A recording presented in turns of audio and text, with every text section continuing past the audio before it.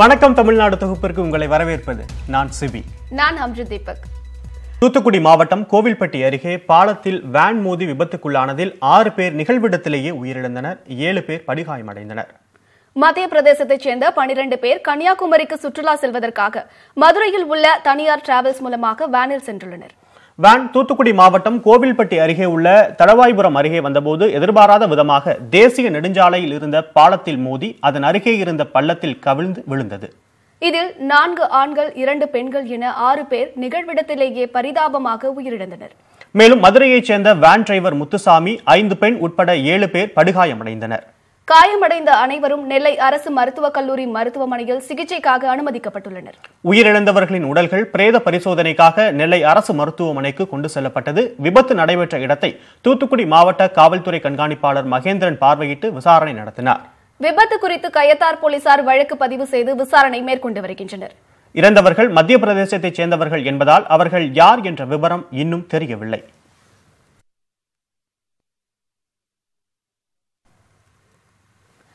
தமிழகத்தில் உள்ள 30 விழுக்காடு மாணவர்களுக்கு இந்தியாவின் தலைநகர் பெயரே தெரியாதது மாணவர்களிடையே நடத்தப்பட்ட ஆய்வில் தெரியவந்துள்ளது. மாணவர்களின் கல்வித்தரம் குறித்து தனியார் தொண்டு நிறுவனம் ஆண்டுதோறும் மாணவர்களிடையே நடத்தப்படும் ஆய்வறிக்கையை வெளியிட்டுள்ளது.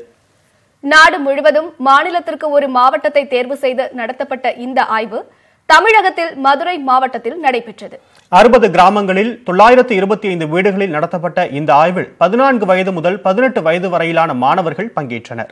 ஆய்வில் 25 விழுக்காடு மாணவர்களுக்கு ஒரு ஆங்கில வாக்கியத்தை முழுமையாக வாசிக்க தெரியாதது தெரியவந்தது. மேலும் 2ஆம் வகுப்பு தமிழ் புத்தகத்தில் உள்ள தமிழ் வாக்கியங்களை 17 விழுக்காடு பேருக்கு வாசிக்க தெரியவில்லை. கணக்கு பாடத்தை பொறுத்தவரையில் 75 விழுக்காடு மாணவர்களுக்கு கழித்தலும் 53 விழுக்காடு மாணவர்களுக்கு வகுத்தலும் தெரியவில்லை. பாடங்களை படிப்பதில் தமிழக மாணவர்கள் பின்தங்கி இருந்தாலும் மொபைல் போன்களை பயன்படுத்துவதில் முன்னணியில் உள்ளனர். 95 விழுக்காடு மாணவர்கள் மொபைல் போன்களை பயன்படுத்துவதாகவும் 63 விழுக்காடு மாணவர்கள் கணினியை பயன்படுத்துவதாகவும் தெரிவித்துள்ளனர். புவியியலை பொறுத்தவரை 30 விழுக்காடு மாணவர்களுக்கு இந்தியாவின் தலைநகர் டெல்லியின் பெயரே தெரியவில்லை. ஆனால் மாநிலத்தின் பெயரை தமிழ்நாடு என 79 விழுக்காடு பேர் சரியாக கூறியுள்ளது குறிப்பிடத்தக்கது.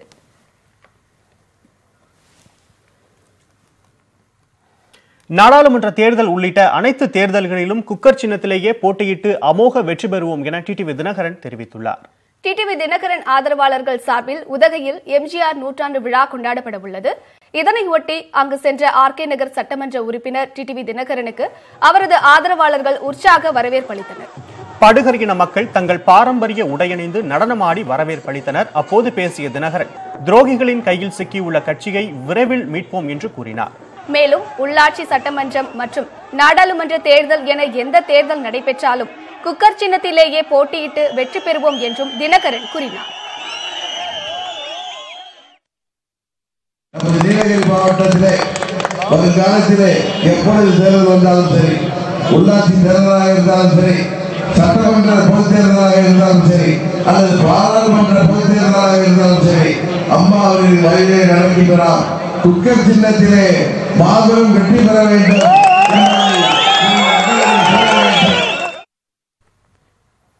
ஜிஎஸ்டி கவுன்சில் கூட்டம் டெல்லியில் நாளை நடைபெற உள்ள நிலையில் 70 80 பொருட்களுக்கு வரி விகிதங்கள் குறைக்கப்பட உள்ளதாக தகவல்கள் தெரிவிக்கின்றன. நிதியமைச்சர் அருண்ஜேட்லி தலைமையில் ஜிஎஸ்டி கவுன்சிலின் 25வது உயர்மட்ட கூட்டம் நாளை டெல்லியில் நடைபெறவுள்ளது. இந்த கூட்டத்தில் அதிகபட்சமாக 80 சரக்கு மற்றும் சேவைகள் மீதான ஜிஎஸ்டி வரி விகிதம் குறைக்கப்படலாம் என தெரிகிறது. எதிர்வரும் பிப்ரவரி மாதம் மத்திய நிதிநிலை அறிக்கை தாக்கல் செய்யப்பட உள்ளது. இந்த நிலையில் நாளை நடைபெறும் ஜிஎஸ்டி கவுன்சில் கூட்டம் அதிக முக்கியத்துவம் வாய்ந்ததாக கருதப்படுகிறது. வருமான வரி தாக்கல் உள்ள நடைமுறைகளை எளிமைப்படுத்தவும் விதிமுறைகளை எளிமையாக்கவும் வேண்டுமென பல்வேறு மாநிலங்கள் மத்திய அரசுக்கு கோரிக்கை விடுத்துள்ளன. இவற்றை அதிகாரிகள் மட்டத்திலான குழுக்களும் பரிந்துரைத்துள்ளன. இந்த பரிந்துரைகள் ஜிஎஸ்டி கவுன்சில் கூட்டத்தில் பரிசீலிக்கப்படலாம் என்றும் எதிர்பார்க்கப்படுகிறது. கடந்த 6 மாதங்களுக்கு மேலாக அமலில் உள்ள ஜிஎஸ்டி வரிமுறையில் வரி விதிப்பு, வருமான வரி தாக்கல் செய்தல் நடைமுறைகள், சட்ட திருத்தங்கள், சட்டம் மற்றும் விதிமுறைகள் எளிமைப்படுத்தப்படலாம் என்றும் தகவல்கள் தெரிவிக்கின்றன. நாளை நடைபெறும் ஜிஎஸ்டி கவுன்சில் கூட்டத்தில் குறு மற்றும் நடுத்தர தொழில் நிறுவனங்கள் ஒரே நேரத்தில் வருமான வரியை தாக்கல் செய்யும் முறையான ஒற்றைப்படி வருமான வரி செலுத்துதல் பரிந்துரை ஏற்றுக்கொள்ளப்படலாம் என்றும் எதிர்பார்க்கப்படுகிறது. அறிஞர் பெருமக்களுக்கான தமிழக அரசின் விருதுகள் நேற்று வழங்கப்பட்டன. திருவள்ளுவர் விருது முனைவர் கோ பெரியண்ணனுக்கும், தந்தை பெரியார் விருது முன்னாள் அமைச்சர் ப வளர்மதிக்கும் வழங்கப்பட்டது. தமிழ் மொழிக்கும் இலக்கிய வளர்ச்சிக்கும் சிறந்த பங்களிப்பை தந்து தமிழ் தொண்டாற்றி வரும் தமிழறிஞர்களுக்கும் தன்னலமற்ற தலைவர்களுக்கும் ஆண்டுதோறும் தமிழக அரசு விருதுகள் வழங்கி சிறப்பித்து வருகிறது. அந்த வகையில் 2018ஆம் ஆண்டுக்கான திருவள்ளுவர் விருது, 2017ஆம் ஆண்டுக்கான தந்தை பெரியார் விருதுகள் உள்ளிட்ட விருதுகளும் சென்னை கலைவாணர் அரங்கில் நடைபெற்ற திருவள்ளுவர் தின விழாவில் வழங்கப்பட்டன.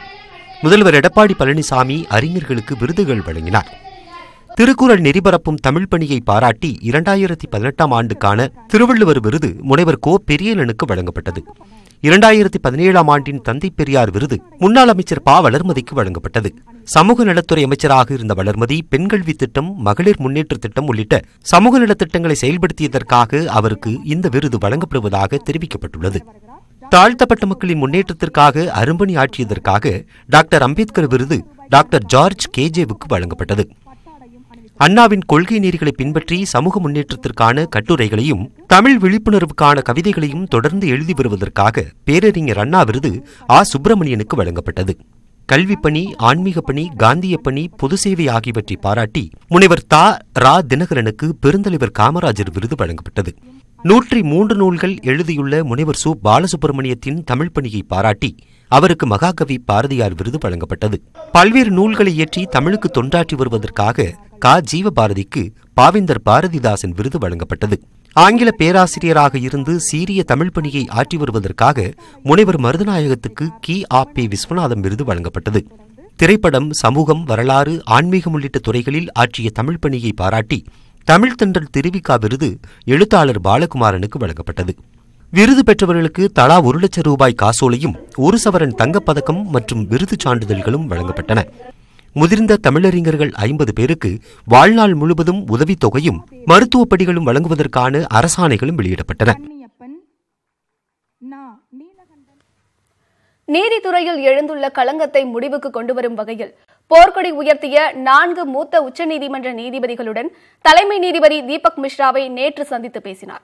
அவர்கள் 4வரும் தலைமை நீதிபதியை இன்றும் சந்திக்கின்றனர். தலைமை நீதிபதி தீபக் மிஸ்ரா முக்கிய வழக்குகளை தமக்கு வேண்டப்பட்ட ஜூனியர் நீதிபதிகளுக்கு அளிக்கிறார் என்றும், நீதிமன்ற நடவடிக்கைகள் தற்போதைய நிலையில் தொடர்ந்தால் ஜனநாயகத்திற்கே ஆபத்து என்றும் கடந்த வாரம் 4 மூத்த நீதிபதிகள் குற்றம் சாட்டியிருந்தார்கள். Maintains its equanimity, the democracy will not survive. நீதித்துறை வரலாற்றில் முதன்முறையாக செய்தியாளர்களை சந்தித்த பணியில் இருக்கக்கூடிய மூத்த நீதிபதிகளான செலமேஸ்வர், ரஞ்சன் கோகோய், மதன் பி லோகூர், குரியன் ஜோசப் ஆகியோர் தலைமை நீதிபதிக்கு தாங்கள் எழுதிய கடிதத்தையும் வெளியிட்டார்கள்.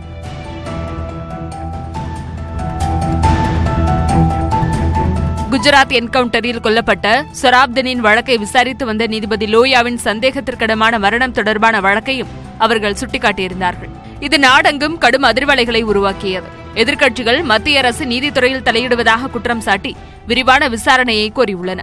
இந்நிலையில் தலைமை நீதிபதி 4 மூத்த நீதிபதிகளையும் தன்னுடைய அறைக்கு அழைத்து பேச்சுவார்த்தை நடத்தினார். 15 நிமிடங்களுக்கு நிகழ்ந்த இந்த உரையாடல் வழக்குகள் ஒதுக்கீடு பற்றியது என்றும், இதனையொட்டி நீதிபதிகளின் பணி ஒதுக்கீட்டில் மாற்றம் வரலாம் என்றும் தகவல்கள் தெரிவிக்கின்றன. தலைமை நீதிபதி இந்த நால்வரையும் நாளை மீண்டும் சந்திக்க இருப்பதாகவும் கூறப்படுகிறது. முன்னதாக நீதிபதிகளுக்கு இடையேயான மோதல் தொடர்வதாக ஒப்புக்கொண்ட மத்திய அரசின் தலைமை வழக்கறிஞர் கே வேணுகோபால் இது விரைவில் முடிவுக்கு வரும் என்று நம்பிக்கை தெரிவித்தார். நீதித்துறை மோதல் பொதுவெளிக்கு வந்ததை அடுத்து நீதிபதிகள் S.A. பாப்டே மற்றும் நாகேஸ்வர் ராவ் சமாதான முயற்சி மேற்கொண்டார்கள். உச்சநீதிமன்ற வழக்கறிஞர் சங்கமும் களத்தில் இறங்கியது. இந்த முயற்சிகளுக்கு பிறகு திங்கட்கிழமை முக்கிய வழக்குகளை விசாரிக்க தலைமை நீதிபதி மிஸ்ரா அமைத்த புதிய அரசியல் சாசன அமர்வில் மூத்த நீதிபதிகள் 4வரும் புறக்கணிக்கப்பட்டிருந்தனர். இந்த சூழலில் கழகத்தை ஆரம்பித்த நீதிபதிகள் தன்னுடைய நன்மதிப்பின் மீது தாக்குதல் நடத்தியிருப்பதாக சிபிஐ நீதிபதி லோயா வழக்கை விசாரித்து வரும் உச்சநீதிமன்ற நீதிபதி அருண் மிஸ்ரா வேதனை தெரிவித்திருக்கிறார். நீதிபதிகளின் தேநீர் விருந்தின் போது பேசிய அவர் இதற்கு பதிலாக தம்மை துப்பாக்கியால் சுட்டுக் கொண்டிருக்கலாம் என்று கூறியுள்ளார். திருப்பூர் மாவட்டம் உடுமலை அருகே கால்நடைகளின் காவல் தெய்வமான ஆள்கொண்டமாள் கோவில் திருவிழா கோலாகலமாக நடைபெற்றது. உடுமலைப்பேட்டை பேருந்து நிலையத்திலிருந்து செஞ்சேர்மலை செல்லும் வழியில் சுமார் 10 கிலோமீட்டர் தொலைவில் உள்ளது பெத்தம்பட்டி. அங்கிருந்து சுமார் 3 கிலோமீட்டர் தொலைவில் உள்ள சோமவாரப்பட்டி கிராமத்தில் அமைந்துள்ளது ஆள்கொண்டம்மாள் கோவில். இங்கு பொங்கல் விழாவையொட்டி கால்நடைகளுக்கு நன்றி செலுத்தும் விதமாக கொண்டாடப்படும் திருவிழாவில் வீடுகளில் வளர்க்கும் கால்நடைகள் ஈனும் கன்றுக்குட்டிகளை ஆள்கொண்டம்மாள் கோவிலுக்கு தானமாக வழங்கி வழிபாடு செய்கின்றனர். மாடுகளுக்கு நோய் நிற்க வேண்டும் என்றால் இறைவனை வேண்டிக் கொள்கிறார்கள். அந்த மாட்டுக்கு பிணி நீங்கி விட்டதால் அது போன்ற மண் உருவாரங்களை வைத்து வழிபாடு செய்து வருகிறார்கள். வீட்டில் வளர்க்கும் கால்நடைகளுக்கு நோய் தாக்கி துவண்டு போனால் ஆள்கொண்டம்மாளிடம் வேண்டிக் கொள்கின்றனர். பொங்கல் திருநாளின் போது பக்தர்கள் தங்களின் வேண்டுதல் நிறைவேற மண்ணால் செய்யப்பட்ட ஆடு, மாடு உள்ளிட்ட திருவுருவங்களை ஆள்கொண்டம்மாள் கோவிலுக்கு காணிக்கையாக செலுத்துகின்றனர். இந்த பொங்கலுக்கு நடைபெற்ற விழாவில் உடுமலை மற்றும் சுற்றுவட்டார பகுதியை சேர்ந்த ஆயிரக்கணக்கான பக்தர்கள் கால்நடைகள் நலம் பெற உருவ பொம்மைகள் வைத்து சிறப்பு வழிபாடு செய்தனர்.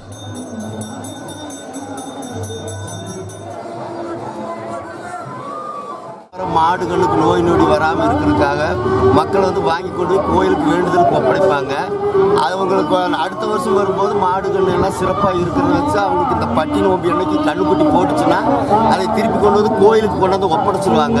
இப்படி ஒரு ஆண்டாண்டு காலமாக பழைய காலத்தில் ஆண்டுதோறும் வந்துகிட்டு இருக்காங்க பக்தர்கள் எல்லாரும்.